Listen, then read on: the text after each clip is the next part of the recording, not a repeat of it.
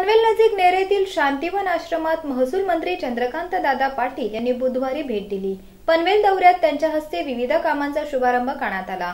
या दौऱ्यात त्यांनी स्नेहलता निसर्गोपचार आणि संशोधन केंद्राची पाहणी केली। यावेळी भाजपचे जिल्हाध्यक्ष आमदार प्रशांत ठाकूर, महापौर डॉक्टर कविता चौतमोल यांच्यासह मान्यवर उपस्थित होते। पनवेल दौऱ्यात महसूल मंत्री चंद्रकांत दादा पाटील यांनी अनेक कामांचा शुभारंभ केला। त्यानंतर शांतिवनातल्या आश्रमात जाऊन तेथील वृद्धांची भेट घेतली।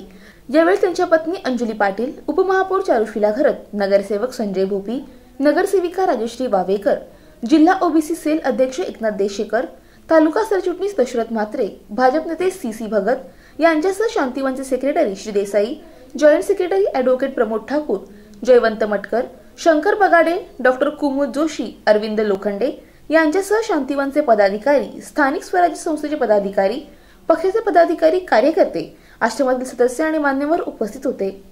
यावेळी मार्गदर्शन करताना मंत्री चंद्रकांत दादा पाटील म्हणाले की येथील ज्या ज्या समस्या असतील त्या मार्गी लावण्यात येतील।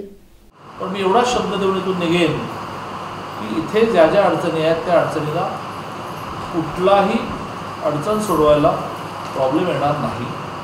पण ते रस्त्याचा विषय असेल, पिण्याच्या पाण्याचा विषय असेल, आता जे निसर्गोपचार केंद्र बांधलं ते मी आजच प्रशांतने पाहिलं। पण प्रशांत या भागातला आमदार आहे आणि त्यामुळे या भागातल्या सगळ्या गोष्टी त्याच्या माध्यमातून केलेल्या कधी चांगल्या आणि त्यामुळे मी त्याच्याशी बोलतो काय करायचं, बरोबर। आणि त्यामुळे याच नाही, ज्या ज्या समस्या असतील त्या समस्या म्हणून ते तुम्ही मला सांगा, तुम्हाला ते घर बांधून हवं असं मला कळलं।